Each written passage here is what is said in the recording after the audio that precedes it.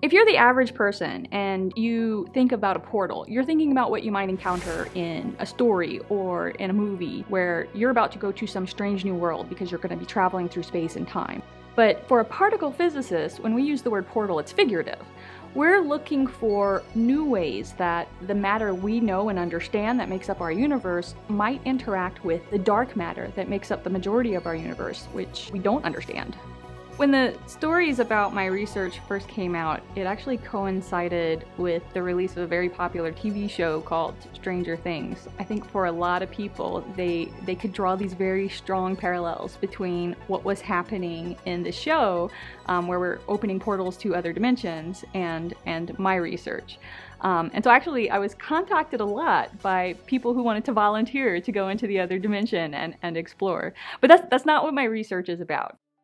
We're looking for the possibility that a neutron can go through a wall. And we just have basically a tube with a blocked end.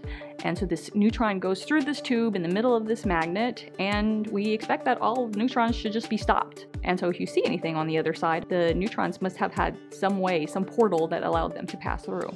So the question I get the most is, were we successful in opening the portal? And unfortunately, no, we did not find any evidence of parallel universes or new interactions with the neutron and the dark sector.